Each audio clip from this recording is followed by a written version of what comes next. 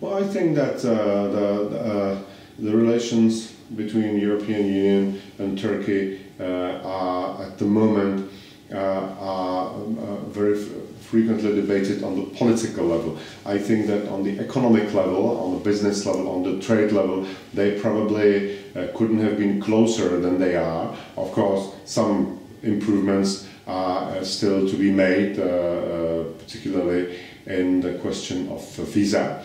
But I think that so far, because we have customs union and we have the closest possible rapprochement we could have, I think that it's mutually beneficial for both sides.